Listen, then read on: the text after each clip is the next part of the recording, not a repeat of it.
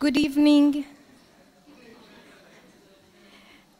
I hope you have had a wonderful day so far, based on the very invigorating discussions that we have had, which is a big promise for tomorrow and many other days to come. I'm Shahrzad Mojab from University of Toronto and the editor of this book that we are launching here called Marxism and Feminism. I'm standing in front of you with much humility, based on the fact that I know a lot of you for many, many years and knew you through meeting you in between the covers of the books, journals, or on the cover of many books. A lot of you here have been my mentor, and I've learned greatly from you. The humility is on the fact that I feel that as an internationalist feminist, my responsibility and duty to acknowledge those women that came before me, many, many years of work, and especially two of my big mentors here, Frigga, Haug, and Cynthia Cockburn. I followed a lot of you in the last few decades on internet, email exchanges, ideas, and it is also wonderful to meet you here.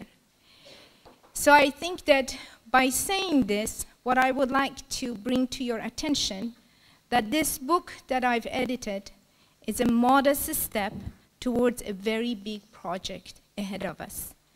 It's a modest step to acknowledge of the work that has been done decades before, but also the important and the big responsibility that we have in terms of reopening and regenerating the ideas of Marxism and feminism as a very important project for rebuilding international feminist movement.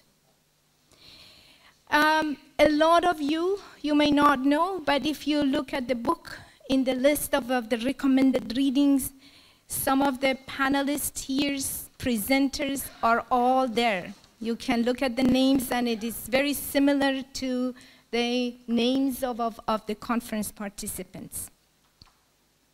And then also I've created a website that, again, you can follow all this massive, important literature, which is a contribution of the work of many feminist scholars and theoreticians.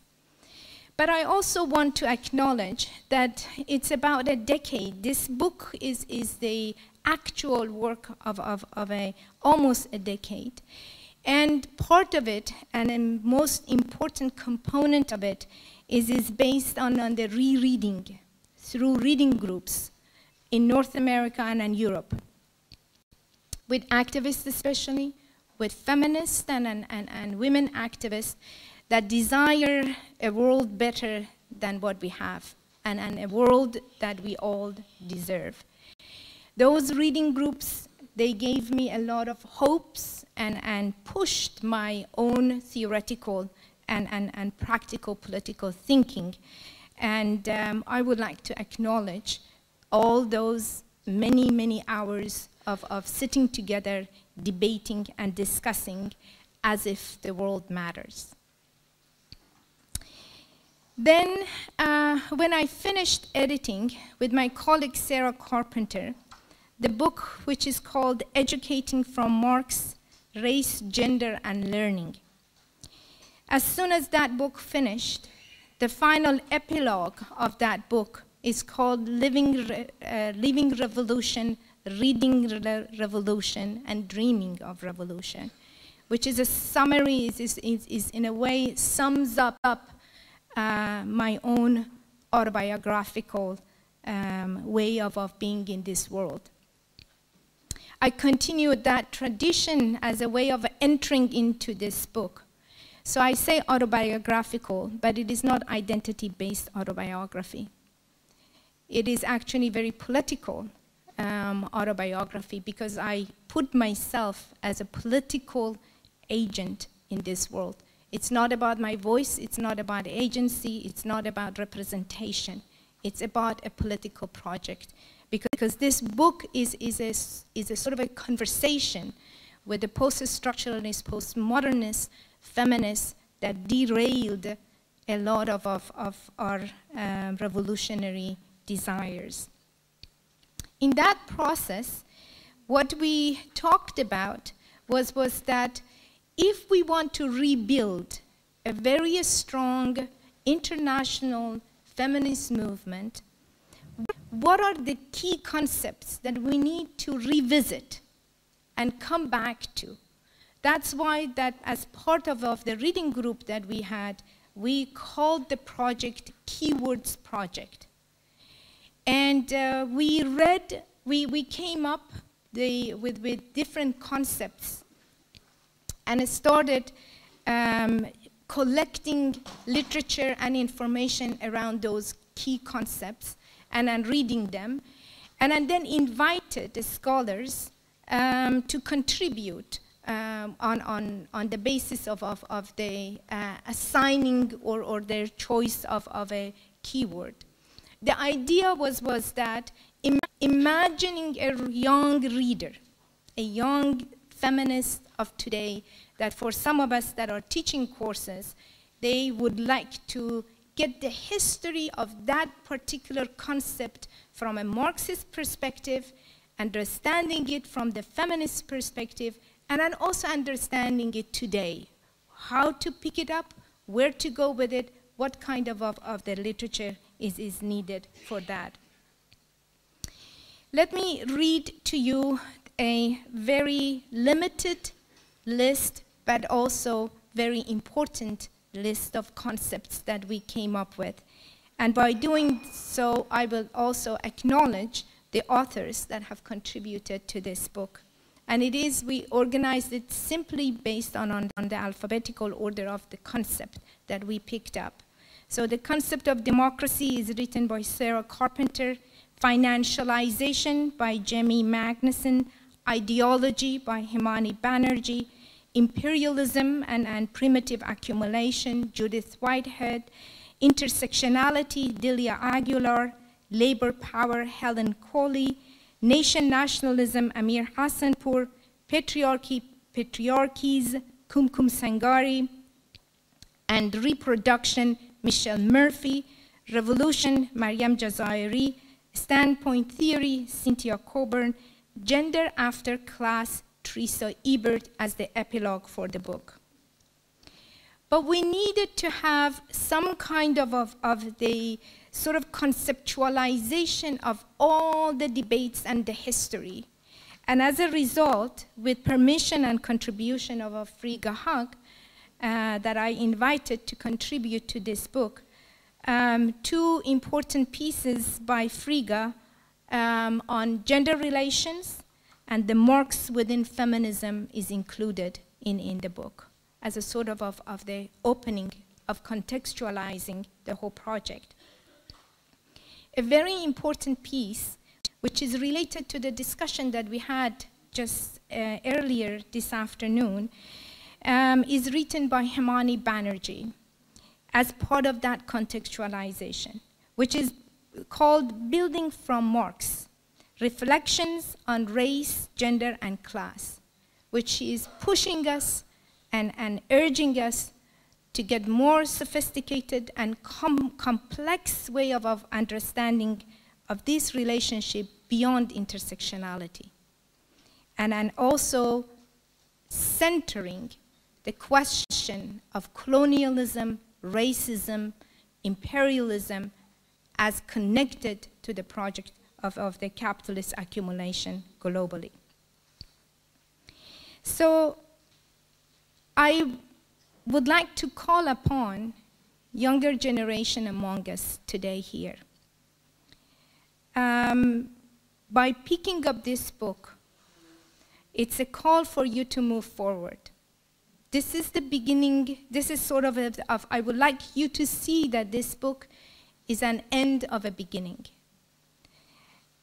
an end of a beginning in the sense that there are many, many keywords or concepts that are not included in this book. It was just, was beyond this project. It would have turned into the encyclopedia effort that Frigga is doing, and we didn't want to do that.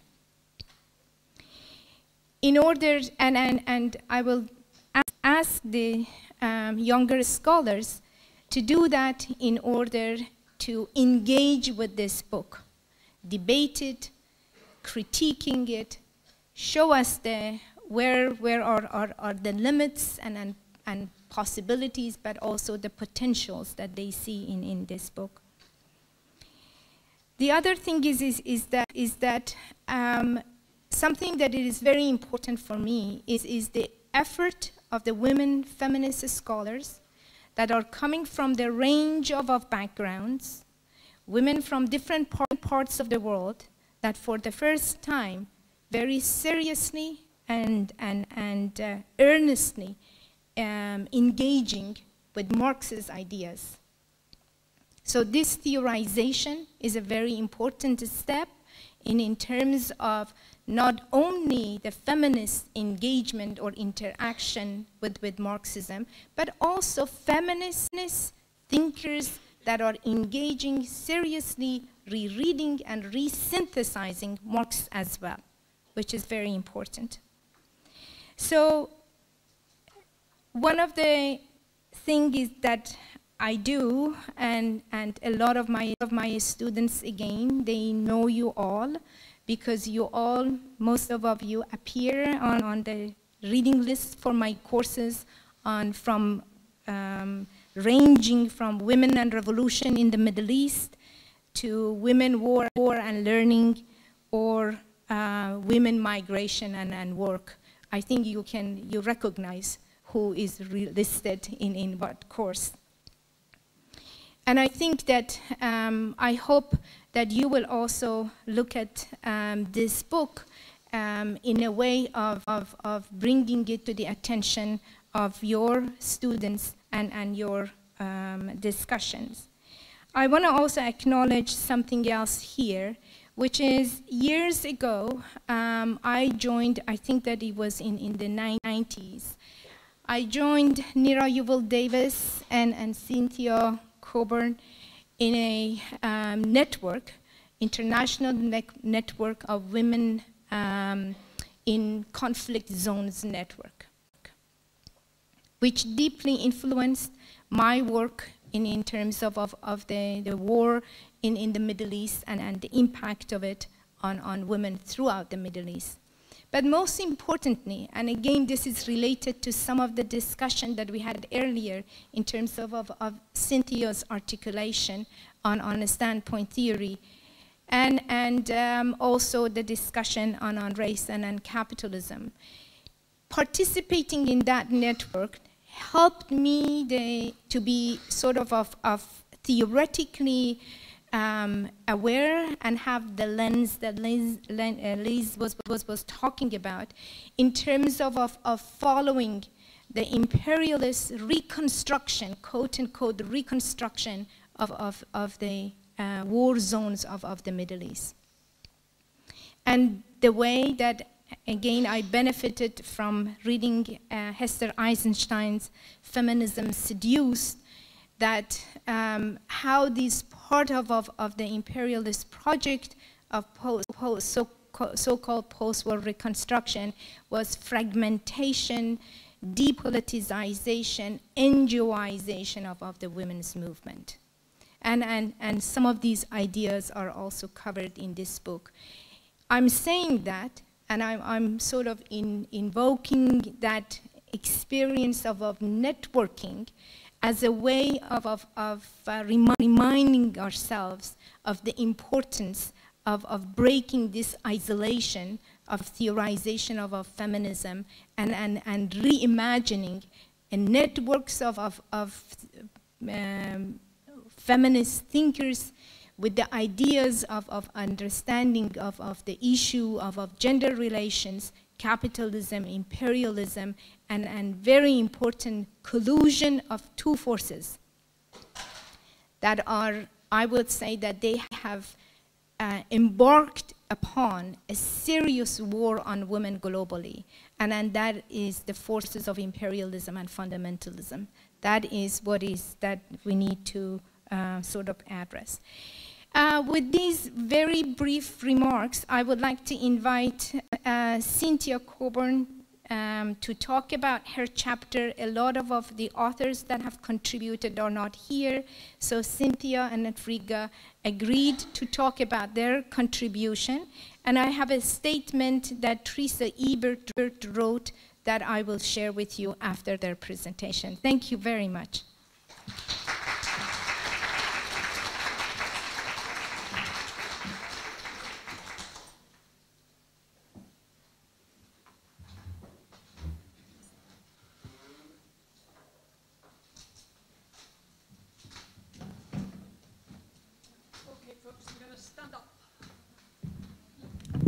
Project myself.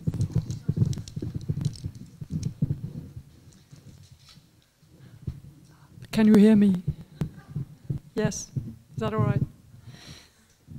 Are we there? Okay.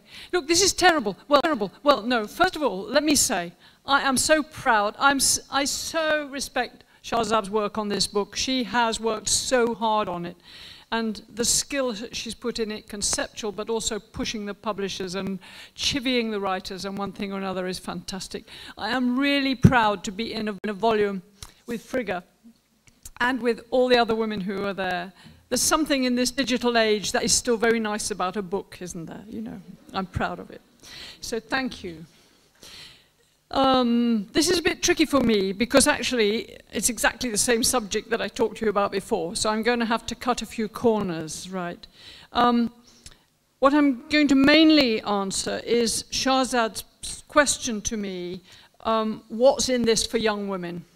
Okay, but first of all, let me just say, her first question to me was why choose standpoint as my topic? Okay, I think there are two important sources of value in Marxism for women, for feminists and for feminism.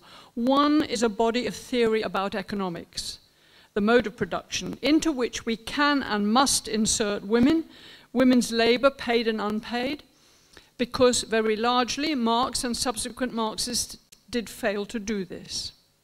The overall understanding of the capitalist mode of production can be improved and deepened by that insertion. And besides, feminist theory can be improved and deepened by analyzing women's economic lives, see ourselves producing exchange and use values in the workplace and at home through the lens of Marxist theory. But that's not where I'm coming from in my contribution to this book. So why the choice of standpoint? That reflects a second source of value that I see for us in Marxism. Apart from the substance, there is method. Neat methods, yeah? Some of the conceptual approaches in dialectical materialism, the ways of thinking which Marxists use to understand class relations and systemic class power, can, I think, usefully be adopted and adapted, transferred, put to use in understanding systemic male power. Right, I'm going to cut out a lot of this because I said it this afternoon and I'm sure you were all here. Okay, I'm going to jump to, right, the question, what can it say to a younger generation of feminists? How would we like to see the younger generation of women engage with this book, with the ideas of Marxism and feminism, hyphenated? I do have a very urgent wish about this, because I think something very odd and worrying is happening, in England, at any rate. It's really two sides of a single coin. Two traditions of feminist thought are failing to embrace each other. Now, I feel sad, but also a little bit guilty in telling you this story, because these are movements, both of which I belong to, and I love them, okay? But I think we have to be brave and say where things are not coming together, and that's what I'm going to try and do. So any of you here from England, don't be hurt by this because it hurts me just as much as it hurts you. Okay. Right. On the one side, we have a very energetic young feminist movement, in London anyway, and I think around the country. It began its rapid growth maybe 8 or 9 years ago, and it's impressive in its size. More than 1,000 women turn out to the annual Feminism in London conference. There are several groups in the new movement. The Feminist London Network is perhaps the biggest and boldest. There's RadFem, UK Feminista, the F Word. But their combined scope, the themes that are dealt with in their blogs online, which I check out all the time, show this contemporary movement to be curiously narrow, a narrow kind of feminism. It is almost entirely limited to body politics, to pornography, prostitution, commodification, male violence, LGBT issues, equality features as well, and there's some welcome anti-racist thinking, okay? But for example, when they tear themselves to pieces, this new young movement that I like to feel part of, it's not on questions of socialism or relationship to socialism. It's mainly on prostitution. Do we call it sex work and support sex workers' unions, or do we call it prostitution and ban it? And they will not allow each other on each other's platforms, you know. I wanted a speaker at a conference and she wasn't allowed because she has the wrong view on prostitution. Can we afford this? Anyway, so that's my sad, heartfelt, regretful critique of contemporary feminism in London. But, yeah, what I'm saying is that the words socialism, Marxism, or even capitalism don't feature in its discussions and events. Some of us older ones who became feminists in the 60s and 70s and 80s in a socialist as well as a feminist tradition, we do try to engage in and with this contemporary young feminist movement. I think that the characteristic age is around 25, 26. Okay.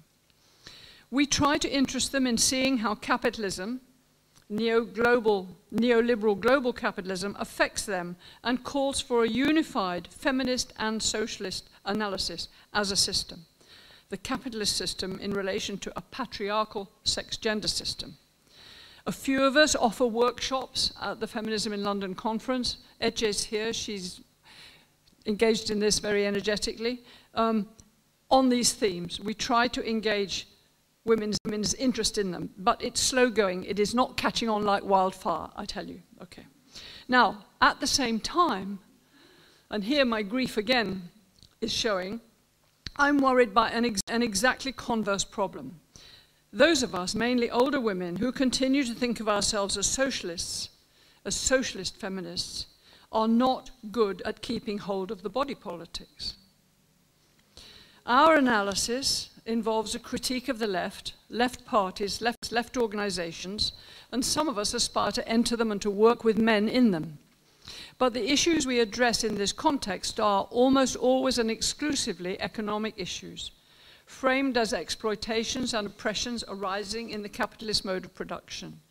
As analyzed from a woman's standpoint, women's low pay and unequal pay, their unrewarded domestic labor, their manipulation as consumers, their positioning as clients of state services. Yes to all that, yes, but what we fail to take in with us as we approach socialist organizations, what we do not challenge socialists about, is radical feminist issues. The issues that women have in their lives as mothers, daughters, wives, lovers, sex objects, sisters, punch bags, and domestic and sexual service providers to men. We drop all that at the door as we go into socialism. In fact, the very issues that the young generation of feminists are obsessed by, we're still very shy indeed of talking about patriarchy, the male-dominant sex-gender order, in the context of socialist organizations and movements. And I just want to mention two conferences which are contrasted in this way. I'm thinking, first of all, of a conference among socialist feminists that took place in London about 2 years ago and attracted a lot of London socialist feminist women and a few men of the left. Right. And I want to compare that with a conference organized by the Turkish Socialist Feminist Collective. Many of the 200 or more women who came to that Turkish meeting had been attracted by the presence of Heidi Hartmann as a keynote speaker. Hartmann is remembered, as we were saying earlier today, for her work, Dual Systems, theorizing of patriarchy and capitalism, the mutual shaping of the capitalist mode of production and patriarchy. Interestingly, at that meeting, she expressed regret for her lack of attention to male violence in her former analysis, and I think that's quite interesting. Okay. Now, many of the thoughts expressed by the Turkish socialist feminists in that discussion in Istanbul were in striking contrast to the discussion that followed the Socialist Feminist Conference in London, where interventions, frequently by men, tended to be from and about the left rather than about feminism. Now, a young woman called Yasmin, for instance, in the Turkish conference, remembered how, in the Turkish socialist feminist movement, quote, "From the very first day, women's labor has been on our agenda, but we never separated the issue of women's labor from the politics of women's body, always making a point of approaching all feminist issues as part of a totality." Recently, she said they had started a campaign titled, "We Want Our Due Back from Men." Men, she said, have a material interest in women doing the cleaning, the cooking, and taking care of the elderly, and most importantly, of children. Ece, who's here, who thinks and writes from a Marxist perspective, nonetheless stressed that the radicalism of feminist politics does not depend on how much anti-capitalist it is, but how anti-patriarchal it is. And I agree with that. A young woman called Meriç and another called Gülnur noted a startling increase in murders of women in Turkey. 1,400% increase in 9 years. They analyzed this explicitly as an effect of both patriarchy and capitalism. Meriç said that she saw economic change as giving more women independent incomes, with the result that they are less prone to obey men.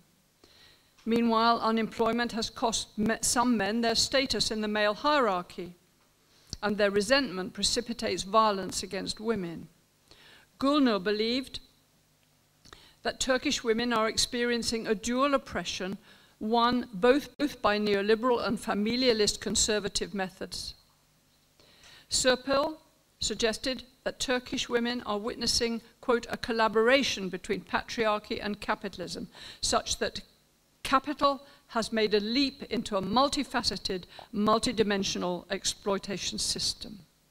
Thus, the surge in misogyny calls for an analysis both of the capitalist developments and the societal impact of feminist critiques of male power." Okay, so Serpil again said, "We can see that we are badly battered both by capitalism and by men. We need a holistic perspective against men and against capitalism. Why is a systematic analysis admissible for the mode of production, but not for the sex-gender order?" Okay, I just think those young women in Turkey are doing great work and we can learn a lot from them. That's why I quoted them at length. Surely the terms of our partnership with male Marxists and socialists are that they should take on the theory. Men's and women's lives and relationships are structured and deformed by patriarchy, the male-dominant sex-gender order, as well as and in conjunction with capitalism, the economic system. Don't they see it, the feminist analysis? The men, do they not get it? Won't they take ownership of it? Won't they deepen and enrich their socialist analysis and allow it to precipitate them into feminist socialist and anti-patriarchal activism as men? Now try saying that to the Socialist Workers' Party in London. Just try. Okay. To me, what we socialist feminists take towards the left is a culturally self-policed and edited version of feminism. It's as though we women enter the room of socialism self-disarmed, voluntarily dropping the anti-patriarchal part of our feminist critique at the door. It seems kind of rude, you know. So, I would like to see the energy and anger of the radical feminist revival linked to and mutually shaping and empowering the Marxist feminist revival. Thank you for listening.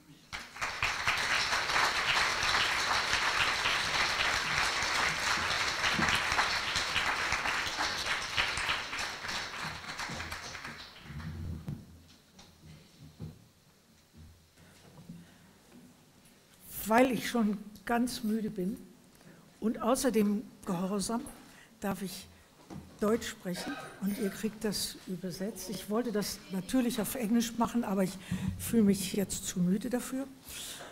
Und außerdem bin ich gehorsam, weil Shahrzad gebeten hat, dass wir in weniger als 10 Minuten über unseren Beitrag in dem Buch sprechen. Das versuche ich jetzt.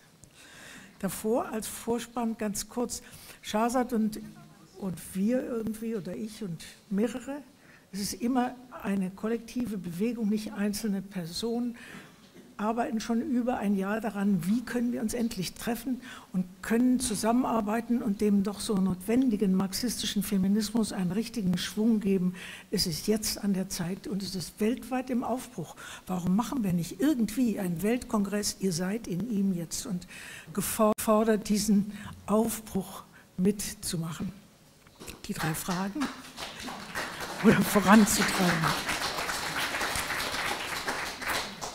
Die 3 Fragen von Shahrzad. Das ist erstens, warum das Stichwort? Ich habe ja 2 da drin, das habt ihr schon gehört. Das erste ist Gender Relations, über das ich heute Morgen ganz knapp auch gesprochen habe, weil ihr das wirklich nachlesen könnt. Vielleicht noch ein Element dazu. Das hat bei mir auch, glaube ich, 15 Jahre wenigstens gebraucht, bis ich auf diese Idee mit Gender Relations sind Relations of Production gekommen bin. Davor ist diese ganz lange Zeit, wo man immer hin und her überlegt, ist Frauen das wirkliche richtige Subjekt? Nein, da sind ja die schwarzen Frauen aus, ist weit, Mittelklasse auch. Wir müssen Frauen beiseite lassen, wir müssen Gender sagen, aber Gender als Deutsche zu sagen, das ist wie wenn man immer mit Zahnstochern rumläuft oder so. Die Sprache kommt nicht auf den Leib. Gender ist irgendwas, ne, im Labor erfunden. Geht irgendwie auch nicht. Dann diese unendliche lange Diskussion darüber auf der Suche, wie kommt es eigentlich, wir wussten sofort, dass die Frauenunterdrückung sehr viel älter ist als der Kapitalismus, aber wieso bleibt sie im Kapitalismus, wo doch der große Leveler ist? Alle sind gleich, aus denen man Profit ziehen kann. Warum denn dann immer weiter Frauenunterdrückung? Wie ist das? Und da drin diese schrecklichen Diskussionen mit Haupt- und Nebenwiderspruch und dann die merkwürdigen Diskussionen. Wer ist eigentlich der Hauptunterdrücker? Ist es der Kapitalismus? Ist es der Mann? Schlechterdings. Irgendwie kann das auch nicht sein. Die meisten Frauen nehmen den mit ins Bett. Das kann doch nicht sein, dass das der Hauptunterdrücker ist. Ist es das Kapital überhaupt oder ist es der Staat, der dieses alles macht? Und dann weg darüber, die Felder. Sexualität, Familie, lange Diskussion, ist es nicht die Familie? Die Marginalisierung der Frauen, das Zurückdrängen an den Rand der Gesellschaft, die Ausschließungen aus allen möglichen Bereichen, wie kommen wir irgendwie auf einen grünen Zweig? Und dann kam irgendwoher die Revolutionäre die Idee, über Herbey und Butler gänzlich auf Geschlecht zu verzichten. Also nicht nur das Gender zu nennen, sondern auch ganz drauf zu verzichten und unsere Theorien so zu bauen, dass Geschlecht gar keine Rolle mehr spielt. Das ist auch radikal und revolutionär irgendwie. Bloß aber wir werden auch immer sprachloser in diesem gesamten Prozess. Es ist irgendwie auch unbefriedigend. Bis nicht ich alleine, sondern durch das ständige Studium aller dieser Schriften, das ist unheimlich viel. Ich habe bestimmt 100 solche Bücher gelesen und verarbeitet in diesem Artikel zu Geschlechterverhältnissen, der dann hier auch abgedruckt ist. Kommen alle vor, wie sie auch richtig gesagt hat, es kommen immerzu alle vor und ihr könnt sie wiederzufinden, dass es nicht günstig ist. Es ist günstig, von Geschlechterverhältnissen zu sprechen, statt von Geschlecht. Aber irgendwie kommen wir dort immer noch nicht zurande, weil das Eigentliche, worüber wir sprechen sollten, sind die Produktionsverhältnisse. Und wenn man dieses erst plötzlich blitzhaft gefunden hat, sagt natürlich, wir müssen Produktionsverhältnisse und diese unglaublich wichtige Analyse derselben nicht dem männlichen Mainstream-Marxismus oder dem Arbeiterbewegungsmarxismus überlassen, sondern die Geschlechterverhältnisse sind Produktionsverhältnisse, weil es geht gar nicht nur um eine Produktion, sondern um zwei, darüber habe ich heute Morgen gesprochen, Leben und Lebensmittel, die aufeinander angewiesen sind und jetzt sich gegeneinander verselbstständigen. Aus dem einen wird Profit gezogen, das zweite wird nebensächlich beiseite getan, aber dennoch bleiben sie immer zusammen. Und wir haben also Geschlechterverhältnisse als Produktionsverhältnisse. Damit tun wir was ganz Unverschämtes. Jetzt werden wir richtig unbescheiden, Cynthia, denn wir haben die Produktionsverhältnisse aus diesen Fängen, in denen sie als der bedeutende Kern marxistisch-kritisch-politisch-ökonomischer Analyse stehen, in den Feminismus gezogen und sagen so, und wir bauen das jetzt um, gestalten das um, Leben und Lebensmittel. Und wenn wir das erst gemacht haben, kommen wir unheimlich viel weiter. Wir sehen nämlich jetzt, was alles vergessen ist und warum das so ist und wie Profit gemacht wird und wie in diesem Projekt Kapitalismus, nenne ich jetzt auch mal Projekt, das Unterpflügen der Frauen als Rohstoff geschieht und nichts an der Stelle passiert, was wir nicht tun. Dass wir also an dieser Stelle eingreifen und also die Produktionsverhältnisse als Begriff für uns reklamieren. Das war dieses Stichwort, das kann man also nachlesen. Hat im Wesentlichen die Diskussion auf diesem gesamten Feld innerhalb des Feminismus und ist natürlich wesentlich der angloamerikanische Feminismus mit etwas Französischem da drin und etwas Italienischem da drin. Aber im Wesentlichen ist es schon so, und das ist nicht, weil wir so bösartig sind und blind oder gar rassistisch, sondern weil wir nicht mehr Sprachen beherrschen und weil wir das Geld nicht haben, immer um den Globus zu reisen und überall in den anderen Sprachen auch Untersuchungen zu machen und das anzureichern. Eigentlich müsste man das, aber beschränken wir uns zunächst auf das, was wir können, und das haben wir dann da drin getan. Das ist das eine. Das zweite Stichwort, was ich da drin habe, ist das, was the Marxism and Feminism heißt. Das habe ich geschrieben nach der feministischen Abkehr von Marx und Marxismus, die unglaublich stark, besonders in der Bundesrepublik Deutschland war. Ich habe eine Zeit gehabt, wo ich verzweifelt auch nur eine einzige Person suchte, die von sich sagte, sie sei marxistisch und feministisch zugleich. Entweder sie wollten vom Feminismus nichts wissen, das waren die Marxistinnen, oder sie wollten vom Marxismus nichts wissen, das waren die Feministinnen. Und ich war plötzlich vollständig allein. Ein ganz abscheuliches Gefühl. Die einzige marxistische Feministin, die versucht, irgendetwas zu bewegen. Neben vielem anderen, was ich dann in dem Buch, was wir erst Sonntag vorstellen, gemacht habe, habe ich für diesen Text, der hier drin ist, gedacht, wir müssen eigentlich noch einmal zurück zu Marx und sehen, ob er wirklich genau so abscheulich geschrieben hat, wie die feministische Analyse über ihn spricht, nämlich einen männlichen Arbeitsbegriff, überhaupt nur Lohnarbeit im Zentrum und sonst gar nichts analysiert, die Frauentätigkeiten vergessen oder gar die Frauenunterdrückung da drin verdoppelt und was man sonst noch alles sagen kann. Ist denn das so mit Marx? Und habe auf 3 Ebenen versucht zu sehen, wie man doch mit Marx ganz anders arbeiten muss und kann. Und die eine Ebene ist diese Frage mit dem Arbeitsbegriff.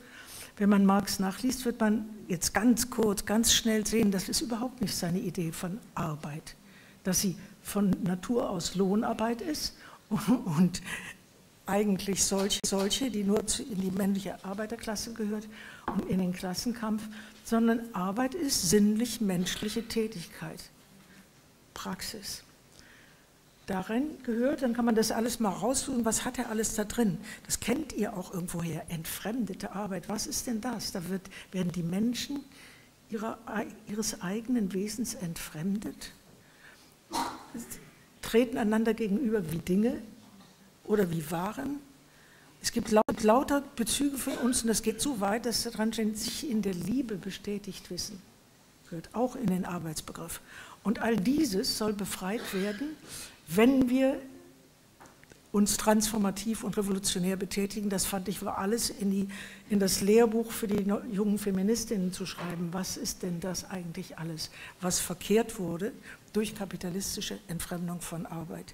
Das ist der eine Teil. Der zweite Teil, den ich nachdrücklich Feministinnen empfehle, sind die Feuerbach-Thesen. Ganz kurz, habe ich heute Morgen auch schon gesagt,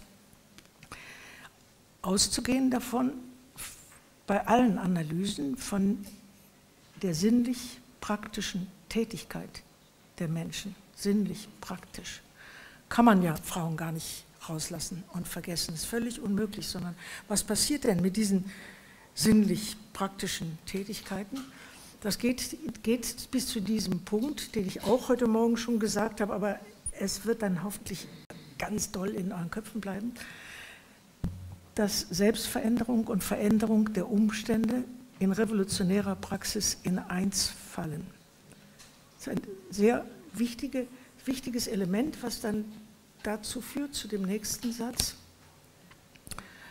Die Menschen, Moment, hoffentlich kriege ich den jetzt zusammen. Ich gucke es nach. Oder ich muss es paraphrasieren. Die Menschen machen ihre Geschichte selbst, wenn auch nicht aus freien Stücken. Da haben wir die Struktur und die Bedingungen, unter denen in gesellschaftlichen Verhältnissen die Menschen ihre Geschichte machen, aber sie machen sie selbst. Luxemburg hat das noch unterstrichen. Marx hat gesagt, die Menschen machen ihre Geschichte selbst, wenn auch nicht aus freien Stücken. 2 Analysen braucht er jetzt. Luxemburg hat gesagt, nach Lassalle, die Menschen machen ihre Geschichte nicht aus freien Stücken, aber sie machen sie selbst. Dieses besonders Feministinnen zu empfohlen, das heißt, dass wir uns in diese Gesellschaft einarbeiten, selber. Und indem wir das tun, auch um unsere Position in dieser Gesellschaft, an der beteiligt sind, dass wir selbst unsere eigene Unterdrückung produzieren. Ein sehr wichtiges Element, was bei mir dann ausgebaut ist und mit vielen anderen zusammen, das ist, wie Shahrzad euch auch schon gesagt hat, ist feministische Forschung eigentlich immer kollektive Forschung, weil sie antwortet auf die vielen Fragen aus den Frauengruppen und Bewegungen und kann also gar nicht allein, sondern mit ihnen zusammen sein. Also führt dieses zur Entwicklung der Methode der Erinnerungsarbeit, welches dann ganz Bücherschränke voll. Ich glaube, 11 Bücher zur Erinnerungsarbeit habe ich im Laufe der Zeit gemacht, auch in Australien, wo Terry herkommt, in England, in Dänemark, wo viele hierher kommen. Eigentlich in allen Ländern ist Erinnerungsarbeit angekommen und es ist ein Versuch, sich der eigenen Geschichte und des eigenen Gewordenseins so zu versichern, dass man hinterher nicht das Opfer der Verhältnisse ist, sondern Täterin der eigenen Geschichte, also sind Selbstermächtigungsversuche. Die anderen Sachen lasse ich jetzt weg. Die dritte, doch, das tippe ich euch an, die Hausarbeit. Das ist witzigerweise so, dass Marx und Engels, oder mindestens Marx, tatsächlich über Hausarbeit geschrieben hat und nicht, wie das behauptet wird, es gibt ganze Kapitel und wenn ihr im Register nachseht, werdet ihr das finden. Nur meinte er unter Hausarbeit die in den Manufakturen und im Haus verrichtete industrielle Arbeit, wo dann die Weberaufstände und sowas kommen, wo dann die ganze Familie eingeschleust wird und alle müssen plötzlich diese Arbeit für die ausgelagerte Produktion machen. Das ist Hausarbeit und innerhalb dessen findet ihr einige Elemente, die sehr nützlich sind, dass er ansieht, was denn da alles passiert, die schrecklichsten Dinge, zum Beispiel lernen die Arbeitertöchter kochen in dem Moment, wo nichts mehr zu essen da ist. Und solche Elemente findet ihr, schöne kleine Schmuckstücke, die man behalten kann. Aber die 2 Fragen, und man kann die Gedanken schärfen, wenn man das liest über häusliche Arbeit, die er historisch dort aufarbeitet. Das war der dritte Grund, sich Marxens nicht zu entledigen in den Punkten allen. Es gibt noch mehr. Aber Shahrzad wollte noch wissen, was für ein Umgang ich hoffe, die jüngere Generation mit diesem Buch und dann auch mit meinen Kapiteln haben wird. Ich habe gedacht, dass indem es zweifelnd geschrieben ist, indem es die Geschichte von Irrtümern und von auch merkwürdigen Einschätzungen im Verlauf verfolgt, würden die jüngeren Generationen das Zweifeln lernen, das Nachdenken, die Selbstkritik und die Notwendigkeit, selbst das Ding in die Hand zu nehmen und weiterzuentwickeln. Das hoffte ich, dass das dadurch passiert. Und also dialektisch denken lernen, also die Dinge in Bewegung sehen und sich da drin, sodass sie sich auch verändern, während man sie liest, verändern sie sich schon, weil man selber als Lesende da drin vorkommt. Das ist das eine. Und das Buch im Ganzen, ich weiß nicht, Shahrzad, wir haben natürlich kulturelle Differenzen. Deutschland ist was völlig anderes als die Anglo-Sachsen-Länder, in denen feministischer Marxismus noch eher denkbar ist als bei uns. Deutschland ist immer am Tag der Restauration dabei und nicht, wo die Revolution gemacht wird, ne, sondern es ist völlig unmöglich, in diesem Land wirklich marxistisch-feministisch zu sein. Ihr versucht das jetzt alle. Ne? Nach diesem Kongress versucht ihr das voranzutreiben. Aber dennoch dachte ich, das Buch würde insgesamt ermutigen, im postmarxistischen Gesamt-Marx nicht einfach auf den Müllhaufen der Geschichte zu werfen, sondern seine weit über die Lohnarbeitsfrage hinausgehenden Schätze sich anzusehen und zu bergen und für uns zu erarbeiten und immer weiterzuführen. Es gibt keinen größeren in Bezug auf die Theorie der kapitalistischen Gesellschaft als ihn. Und da wir da drin leben, sollten wir das nutzen.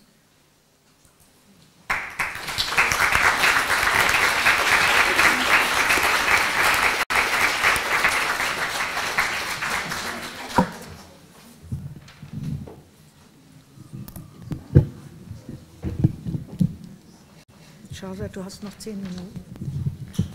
Aber wenn die anderen nicht gefragt werden.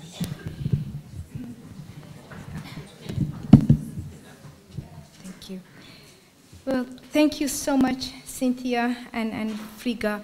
I think that with all the promises, from skepticism to not having Marxist feminist struggle in Germany, you really would like to read the book and see that what we can do, and especially that looking, the examples that Cynthia in terms of the struggle in Turkey that she cited here is extremely important.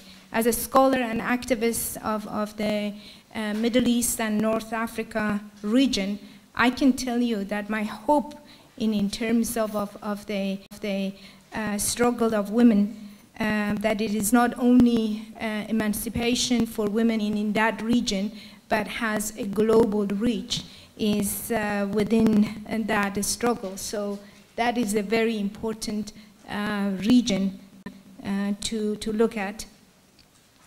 Let me read very briefly, as a way of concluding this part of the program, a statement that I asked all the contributors to just send me some of their reflections. I have statements from other authors, but because of time, I limit myself to Trista Ebert's statement as she wrote the epilogue for the book. So she says, Marxist feminism, whose name could not be uttered during the years of the triumph of neoliberal capitalism, was re-signified by such reformist names as materialist feminism, trivialized through the bourgeois metaphors of unhappy marriage, and dispersed in the rituals of the performativity of gender. Now, after the capitalist crisis of 2007-2008, Marxist feminism has emerged as the revolutionary theory of feminism without borders. This revolutionary theory, without which, as Lenin has said again and again, there can be no revolutionary movement, is grounded in the dialectic of class and gender. It is a revolution to end all class relations and eradicate the exploitation of gender and sexuality by capital to increase the rate of surplus labor. The bourgeois social theory popularized by Anthony Negri and some feminists in the global north has abandoned the dialectic and in the name of multitude displaced international class struggle by class composition in the empire. While many progressive feminists delight in the Deleuzian body without organs and find in deterritorialization a way forward, the everyday life women in the South is fashioned by the digital territorialism of economic imperialism. Gender and sexuality have been turned into political issues that obscure their economic ontology. The new Marxist feminism activist Marx called as now a call to feminists all over the world to abandon their illusions about their condition. The illusion that their situation can be transformed within capitalism. It's a call to abandon a condition which requires illusions and join the revolution to end class relations so that for the first time in human history, people can be free from religion, family, state, and return to their human, that is, social mode of existence. Thank you very much for your attention, and please do engage with the book, read it, tear it apart, and in a very dialectical way as you read it and finish it, start a new one. Thank you very much.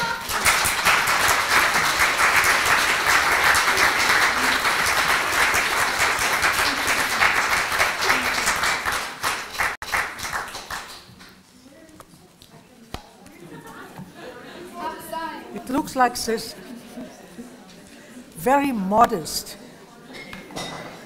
almost like hiding itself. Isn't it?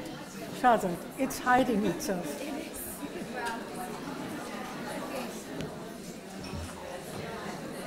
Some people are asking where you can get the book.